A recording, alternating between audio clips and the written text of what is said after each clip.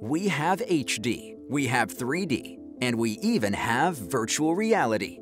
The VR we have today is pretty amazing, but now researchers are working to make it even better with a new and improved version. Inside Science TV. Put on this headset and you will be transported into a whole new world. People usually consider virtual reality being for gaming and for movies, but I believe that it's an entirely new medium.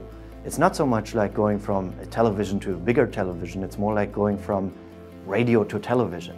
Virtual reality is a technology that allows you to immerse yourself completely in a computer-generated environment.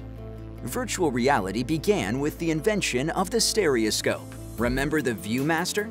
Add HD video, digital displays, and computer graphics. That's virtual reality today. But in just a few years, it could be replaced with this. So this is a light field stereoscope. The new device better imitates how your eyes see. What it actually allows you to do is to focus anywhere in the scene like you do in the real world. Current virtual reality headsets can cause some people to get headaches or nausea. It's very similar to motion sickness. The next generation of virtual reality headsets, developed at Stanford University, may eliminate motion sickness for some users. The new VR lets your eyes focus on multiple images, creating a more natural depth of field, builds a type of hologram for each eye, which gives you a more natural experience. We work with about 50 images right now. So instead of having one image per eye, we actually show 25 different images per eye into the same pupil. For things like a lengthy robotic surgery, the new headset could help reduce eye strain on doctors during a procedure.